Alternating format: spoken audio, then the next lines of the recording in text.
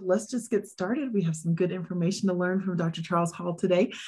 He is with Albert Einstein School of Medicine, and we're going to just let him get started, and I can switch those screens whenever you're ready, Dr. Hall. Thank you. It is an honor and a privilege to be able to give this opening talk, and it's been an honor and privilege to be able to be one of the principals of this research. Way too many people make this happen besides me to put on a title slide, but at the end I'll have a long list of people to thank, and I hope that I didn't miss anyone then, but I'll get to that when we're done. Next slide. The important disclosures, these are the many awards that have supported this research. Mostly from the National Institute for Occupational Safety and Health, and also from other agencies as well. Next. So we all are familiar with what had happened on September 11, 2001, the terrorist attacks of the World Trade Center and the Pentagon, the crash of the plane in Somerset County. Both of the towers at the World Trade Center collapsed completely in less than 2 hours. Blackout conditions, rescue recovery workers affected. The air quality monitoring station, which was in that part of Manhattan, was destroyed. There were almost 3,000 deaths that day. It was the worst man-made catastrophe in the United States since the American Civil War, and it was comparable to most of the worst of the natural disasters in terms of death toll. But this is about what happened afterwards. Next. So there you see one of the many photographs that you can find about the actual hit. Next.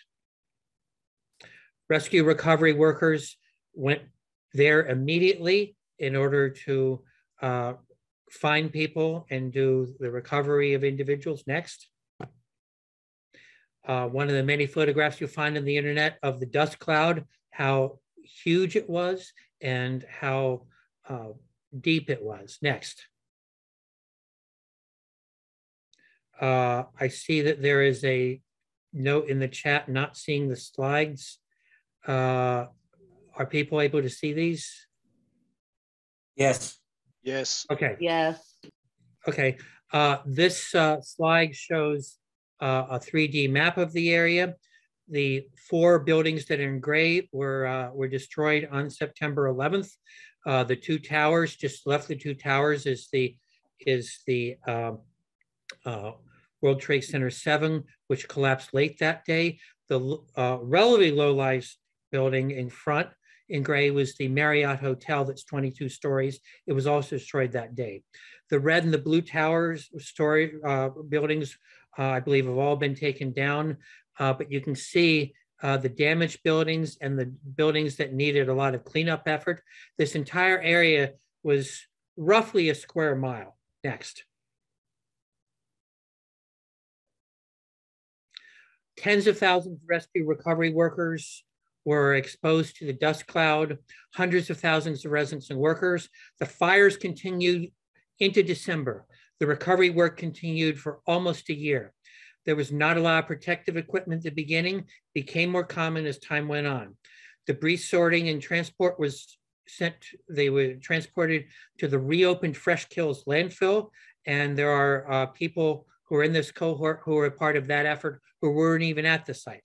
And there was also a lot of effort rebuilding the infrastructure, rebuilding some of the buildings that were damaged, putting the wires back in for the power and the communications and so forth. Next.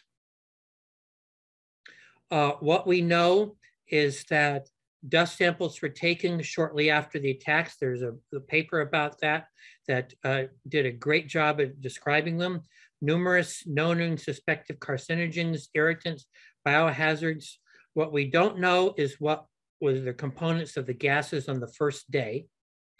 And we don't have specific information on what components each individual was exposed to because we really didn't have that kind of technology available then. Today we do, but back then that would have been very difficult. And we don't know how to, we didn't know how to combine the different exposure assessments, and we went to a lot of work on harmonizing that, which we'll talk about briefly later on. Next.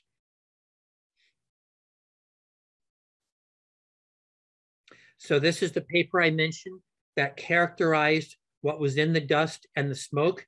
Samples were taken within the first week, and this was published relatively quickly. Next. And there you see some of the, I say possible, some of these are actually classified as probable human carcinogens. I won't take your time by reading them, but you can look at them on the site, or even better by reading the excellent publication. What was not found, and this will be important later on, was radiation that was beyond background levels. Next. And we did an internal review a few years ago to find out which components might be associated with different cancer sites. And you see that many sites were here, and NIOSH even sponsored an expert panel to discuss this. And we were advised not to a priori rule out any site. And this certainly established potentially a biological plausibility for cancer here. Next slide. So why study cancer and disaster recovery, rescue recovery workers? Well, one of the obvious is the ethical imperative to support our responders and to give them assistance for the adverse effects of some of their exposure. But there are also important scientific questions that can be addressed. This is a relatively short-term exposure followed by a potentially long-term follow-up. And thankfully, thanks to NIOSH, we have that follow-up. The induction and latency periods for most human cancers, I can actually honestly say is unknown. We do not have good epidemiologic evidence from human population studies for most cancers. We can learn about the impact of screening programs, medical monitoring programs, and even potentially discover new insights into cancer biology. Next. And NIOSH has been funding a number of grant applications on this.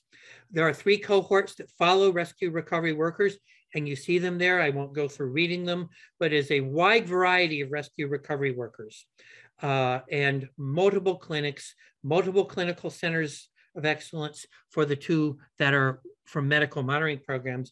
And importantly, the World Trade Center Health Registry, which is not a medical monitoring and treatment program, and also includes a large cohort of community residents and workers not engaged in the rescue recovery effort. And I'll mention that there is also a medical monitoring and treatment program for the community survivors, and also a national program for persons who are outside the New York area. I will not be presenting any data from those on this in this talk, though. Next. So there they are. The residents and workers, other than the rescue recovery workers, probably had less intense exposure, and they would be very important to study. And I hope that we can get a study of them similar to this as well. Next.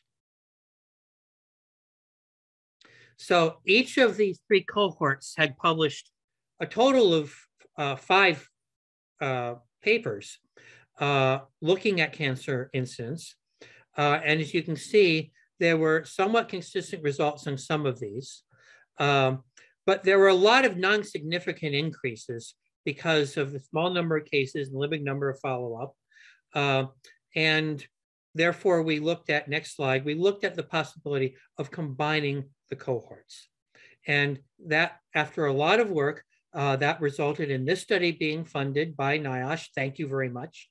And the primary research questions were to look at incidence, to look at latency, and to look at survival. Next.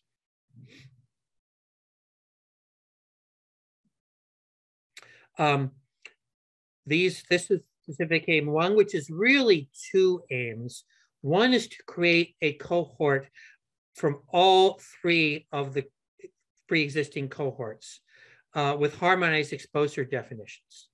And then to take that cohort and to estimate incidence of the cancers that we were able to look at. And we actually have published a paper on that, and I'll be presenting results from that shortly. Next. Specific aim 2 was to take advantage of the long-term follow-up after a relatively short-term exposure and to examine the induction and latency period for numerous cancer sites. Next. And specific aim 3 was to look at survival after cancer diagnosis in persons who were exposed to the rescue recovery effort and developed cancer. And we have findings on this as well as the other 2 specific aims. And these, I think, are actually the most fascinating and important findings. Next. We have an ancillary study specifically for thyroid cancer that Rachel Zygones, my colleague, is the principal investigator for. Thank you, Farnash, for finding that. And I'll be mentioning one of that study's findings as well. And next, another important study that I will not be presenting any findings for is a study that that is using a comparable occupational cohort from the pre-existing NIOSH firefighter study to look at another comparison population. And it's worth it. It might be worth it to have a talk just on that because it's a fascinating study. Next. So we have a publication on the organization and methods for the study. Next. It was a huge effort to do all this work. This is not the data flow diagram. This is actually the administrative diagram of the different types of approvals that needed to be made. We had a pre-existing IRB authorization agreement.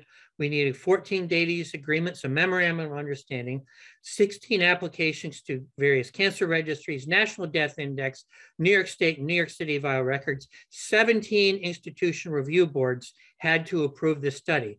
This was pre-single IRB, but I will briefly say single IRB, had it been in effect then, would not have speeded this up. And I can give some details on why that would have been an issue that would not have done so later on. Next.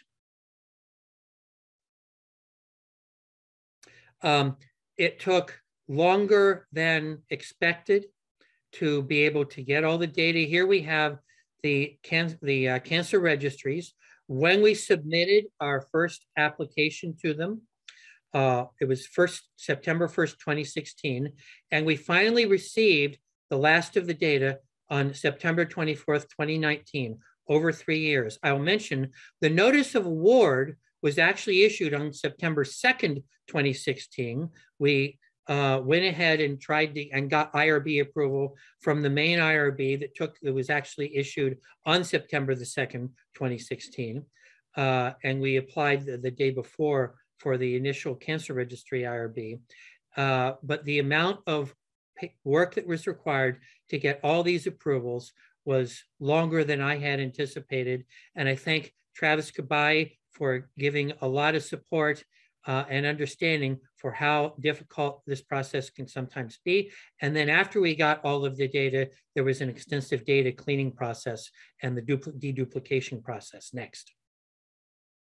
So after deduplicating our participants to make sure that the persons who are in multiple cohorts are only counted once, we have this Venn diagram, total over 69,000 individuals. Next. Demographics of the entire cohort.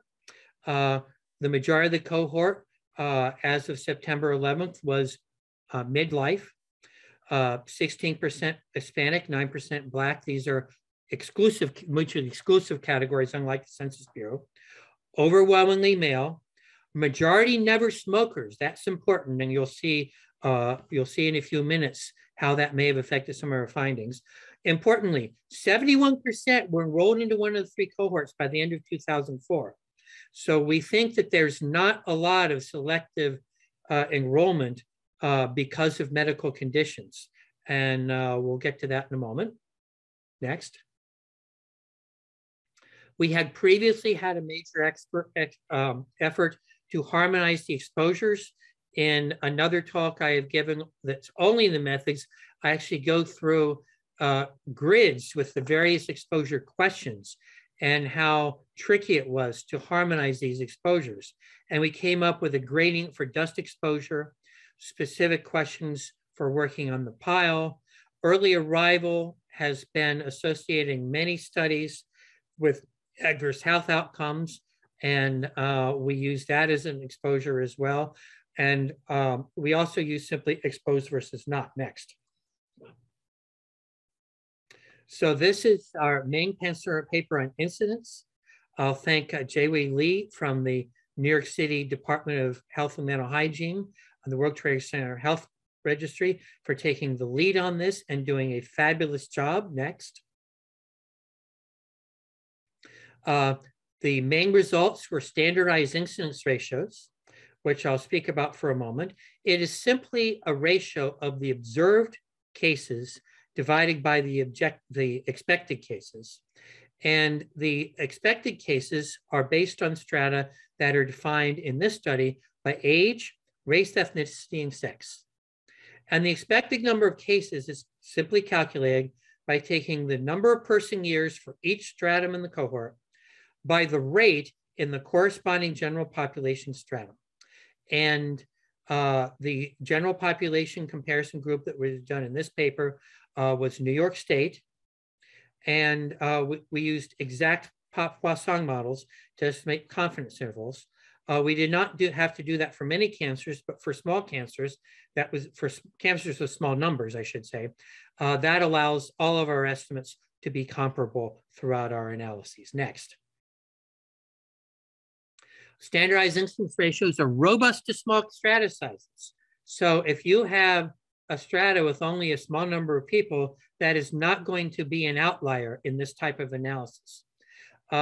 Standardized incidence ratio analyses are very similar to a relative risk model that include all interactions for all combinations of stratification variables, as long as your stratification variables are categorical. So it can't handle, strictly speaking, continuous variables, but you can sort of fake it by having a large number of small strata. Next. There are some limitations. They are imprecise. The number of cases are small, which is true for pretty much all methods. It ignores any variability in the estimation of case numbers in the reference population. So this gets into whether you're a frequentist, hardcore frequentist statistician or not. I did a calculation that the variability of the case estimates, the reference population, if you aren't a hardcore frequentist, was 2 orders of magnitude smaller and could safely be ignored. More importantly, you cannot, except under pretty strict conditions, compare directly 2 standardized incidence ratios with each other to get a relative risk. This is something you find in advanced epi textbooks. There's a great paper by Ben Armstrong, I think Annals of Epidemiology 1995, that shows that sometimes you can do this. I think I may have found a slightly less strict criteria, but generally this is something that should be avoided. And finally, the selection of the proper comparison population is very important, and we'll talk about that later. Next. So here are some of the findings.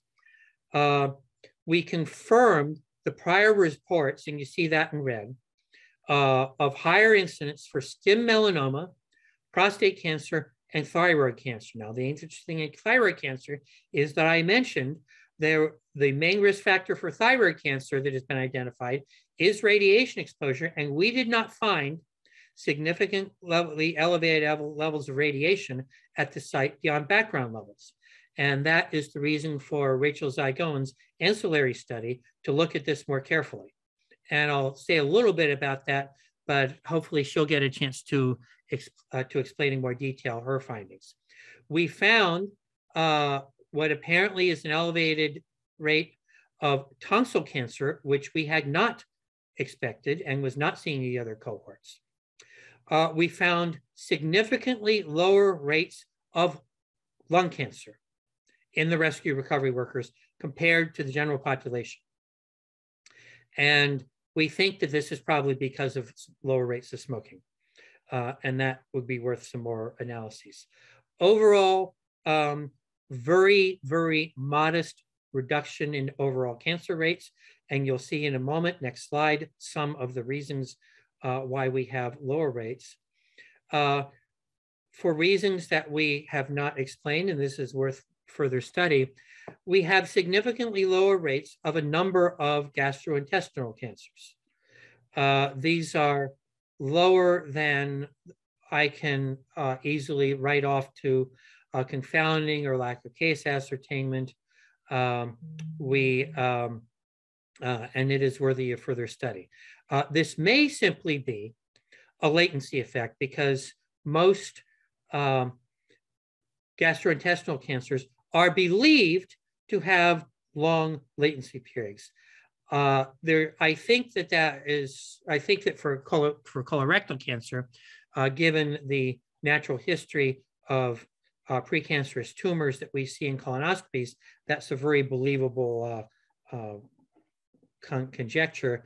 And I don't know enough about the others to be able to really comment on whether that's accurate or not. And someone else who's more of a cancer clinician might be able to say more. Next. We did not confirm the previous reports of elevated incidence of some of the hematologic cancers. And we're working on a paper to look at this more carefully right now. And we found reduced incidence of female breast cancer and uterine cancer. And we did not find significant differences for brain cancer. Next. We did internal analyses in this paper where we looked at arrival time, and we found that for prostate, thyroid, and overall all cancers combined, we found a fairly strong and highly significant effect of arrival time. The persons who were arrived on September 11th have higher rates of cancer. It was not statistically significant for skin melanoma, but it was almost there.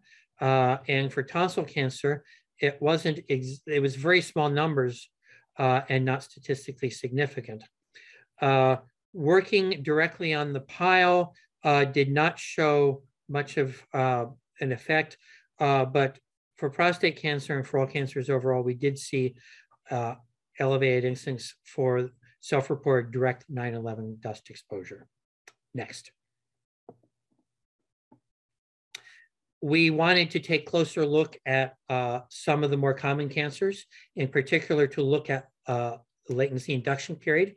And this is a paper we published on the temporal association of prostate cancer incidence with World Trade Center rescue recovery work. Next. On the left, the green is the incidence rate over time, a smooth curve in the green with confidence interval. The red is New York State reference population, much narrower confidence interval. As I said, if you're a hardcore frequentist, you will say there shouldn't be a confidence interval. On the right is internal comparison. Red is arrived on September 11th. Blue is arrived the next day, and green is arrived later. There seems to be a trend, although the confidence intervals overlap, and we did get some significant trends. Next. We used change point models, which have been long been used in cancer epidemiology research. We used a piecewise exponential model that is very similar to a Cox regression model for survival analysis, except that the baseline hazard changes not with every event, but at fixed time intervals. So we chopped up the period of follow-up into a large number of intervals and then considered the possibility that the baseline hazard can change every time. And then we looked at the possibility that the relative hazard could change. Some big advantages here. You can estimate an actual baseline rate from here. The relative hazards and the baseline hazards have true rate and relative rate interpretations. You can directly compare the hazard ratios, unlike standardized incidence ratios. And we put a possible change point in for relative hazard, and you can include confounders in the model. And we estimate change points in the data directly using something called profile likelihood, with which you biostat people probably heard in grad school. And in the question and answer period, I can give them more detail. Next.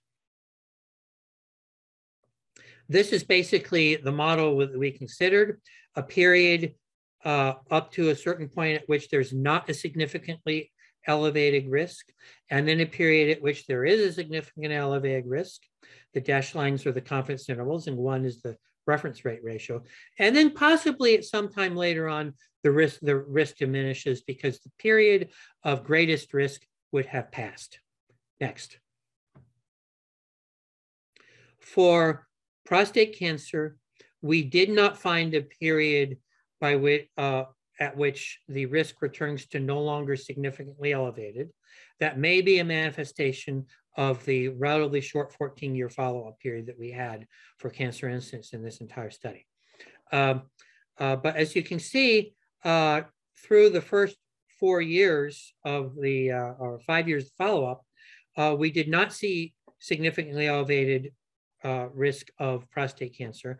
And then we had a modest rate risk afterwards. Note that the hazard ratio is not the same as a standardized incidence ratio because we are controlling for the demographic confounders differently in this analysis. So that is not something that is to be alarming at all. And we found a similar situation for the internal analysis where we looked at arrival time. Next.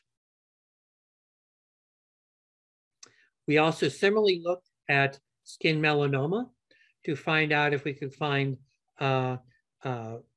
similarly a point at which the latency period can be estimated. Next.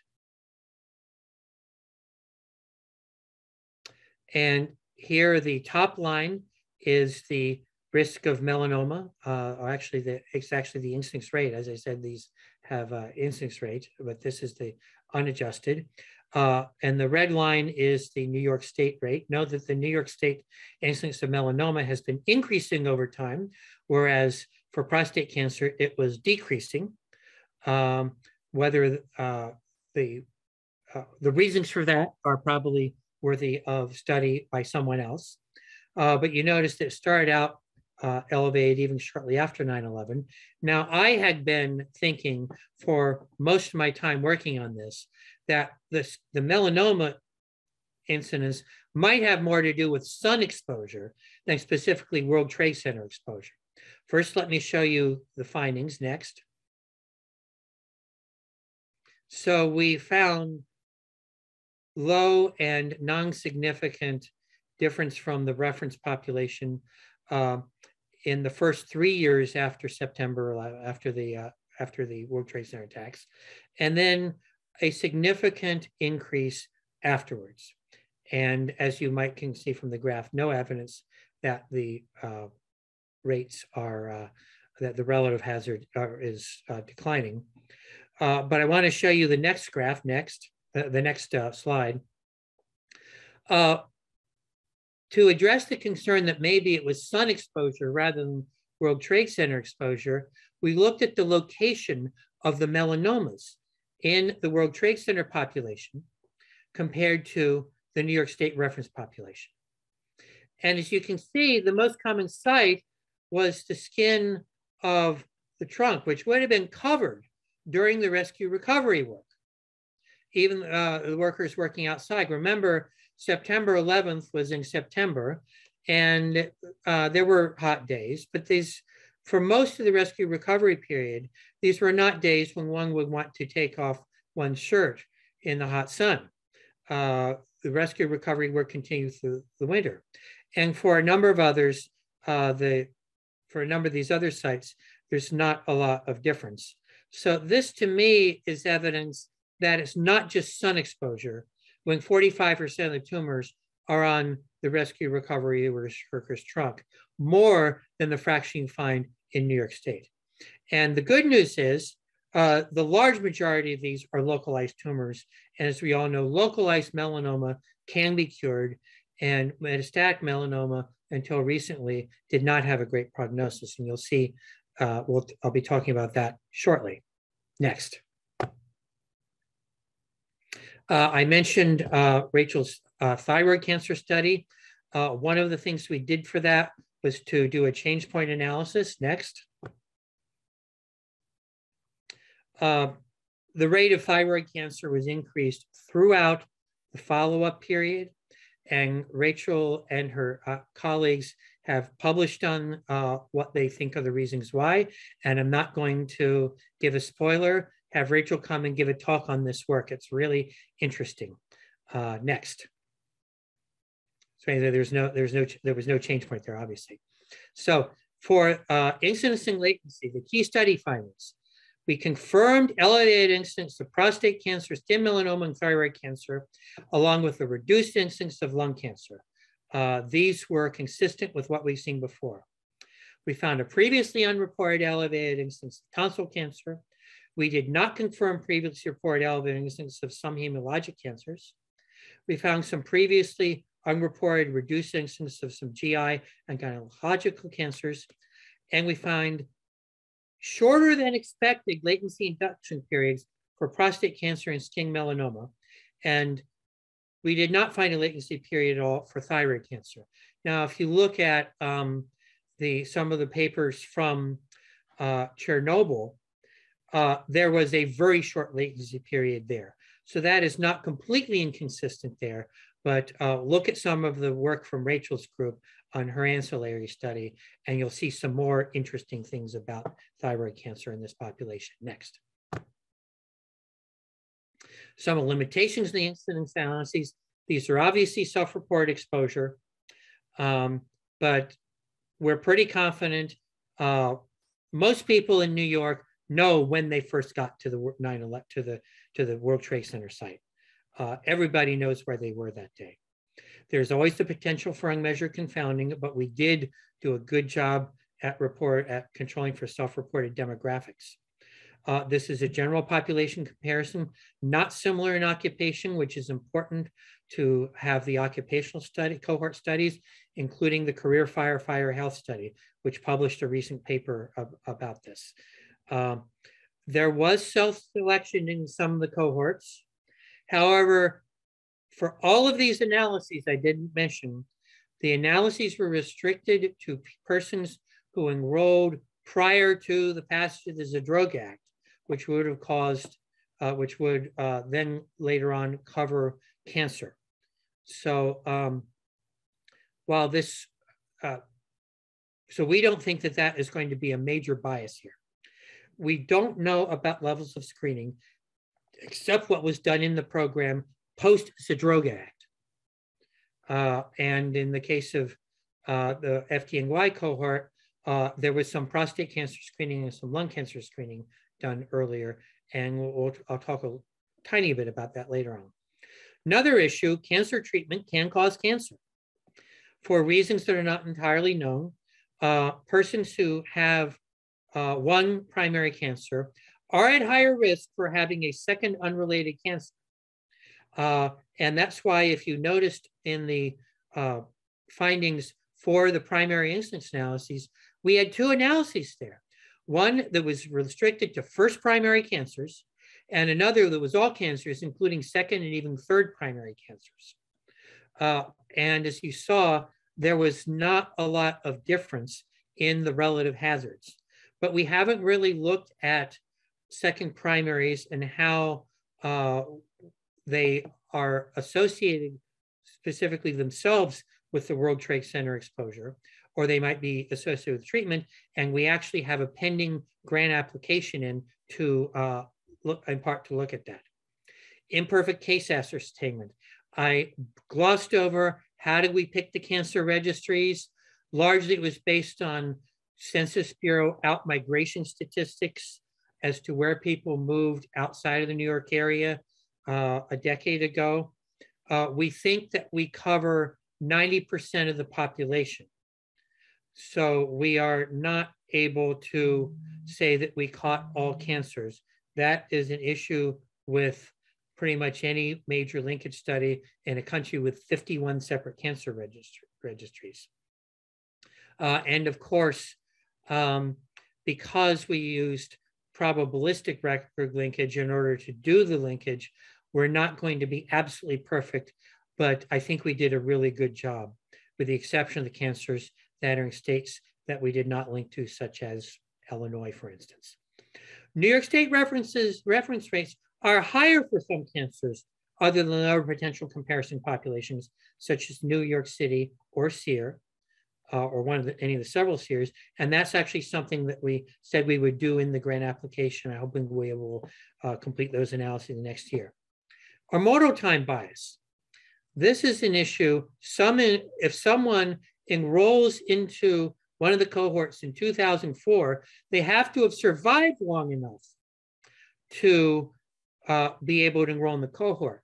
So if you have someone who gets a World Trade Center related cancer in 2003 and dies in early 2004, before they have a chance to enroll in one of the cohorts, that case will not be captured. We believe that this is a small matter because most of the cancers we're talking about here are going to have a latency period longer than the period by which most people would have enrolled into the study. But it is a potential concern.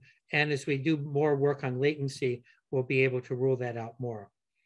And of course, for the rarer cancers, we have limited power. Next. So further research, obviously, comparison to other reference populations, occupational cohorts, additional follow-up.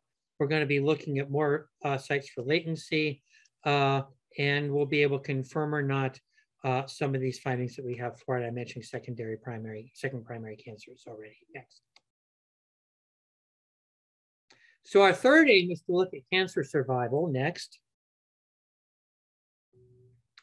And what we looked at was survival from cancer diagnosis for all cancers, all-cause mortality, cancer-specific mortality, in members of the cohort who were in medical monitoring programs sponsored by NIOSH and those who are not.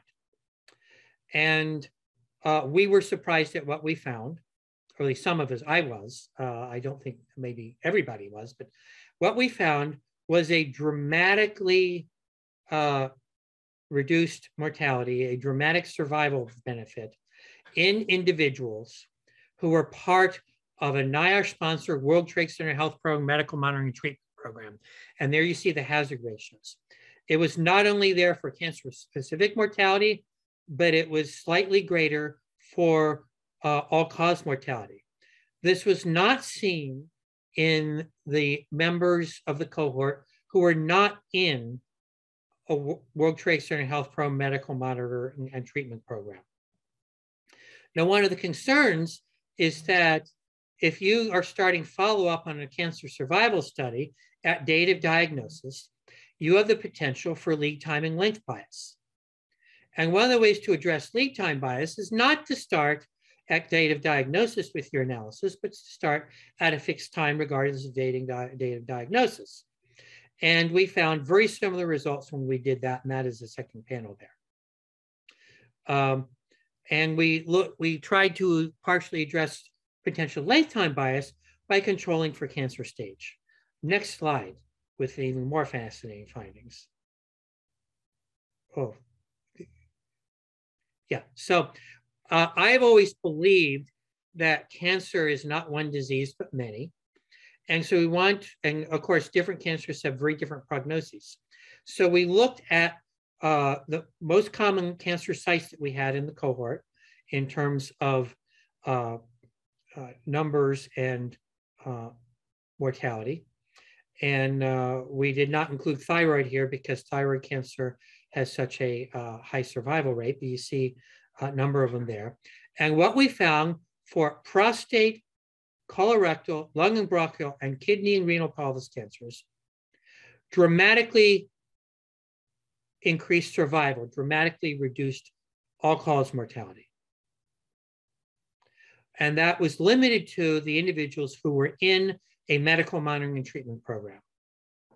We also saw not significant, but magnitude, the magnitude of reduced mortality for skin melanoma, multiple myeloma, esophageal, and liver cancer. We did not see any benefit to our members who were diagnosed with either pancreatic cancer or brain and nervous system cancer. And we know that those have a poor prognosis. So I'd like to point out that we found dramatically lower incidence rates for colorectal and lung cancer. So this is definitely not a lead time bias issue from we're just getting cancers earlier for those cancers. And we did not find a significantly different from the general population for kidney cancer. So what we are seeing here, I think, is a real survival benefit. This is quite a larger survival benefit than most cancer screening studies have seen. Most cancer screening studies see benefits of anywhere from 10% to 30% for cancer-specific mortality, and very few have reported mortality benefit for all-cause mortality. The National Lung Screening Study was an exception for lung CT screening, and one of the Scandinavian mammography studies did. But here we have something that is well beyond what we would expect to see if it were just screening that were being done through the Zadroga Act. Next slide. So as I said, we think we have ruled out many of the potential causes of bias that would normally cause problems. I mentioned we included cancer stage in the models, and we had similar effects, similar benefits. And I mentioned lead time bias. The scientific question that I think is important is how is the World Trade Center Health Program accomplishing this? Next slide.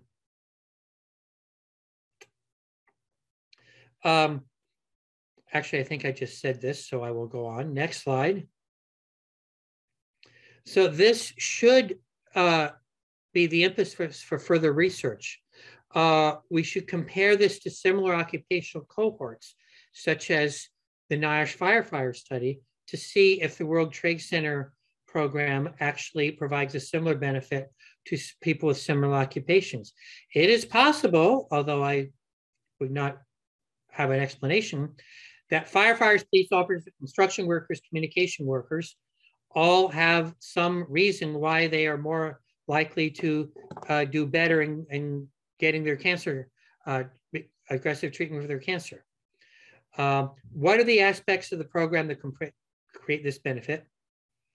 Is there a benefit for persons without cancer? And there is a study in progress right now, analyses are being done to look at mortality in the World Trade Center Health Program in a cohort that is basically the same as this one.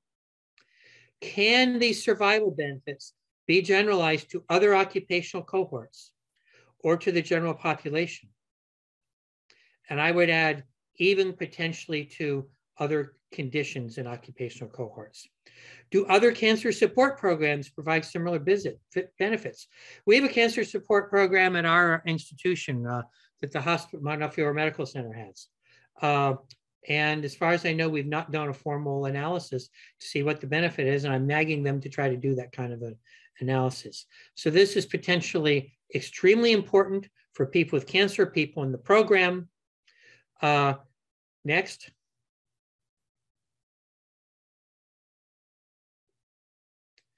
I think that the survival benefit is a dramatic demonstration of the value of the World Trade Center Health Program to the members of the program. By members, I mean the people who are participating.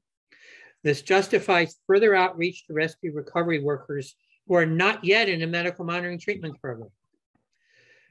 This supports the idea that we should look at the impact on the survivor program and the national program and possible outreach to those populations there. I think there was a comment in the chat.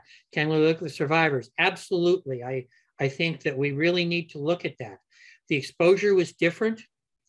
We don't know whether the probably generally lower exposure will have the same effects.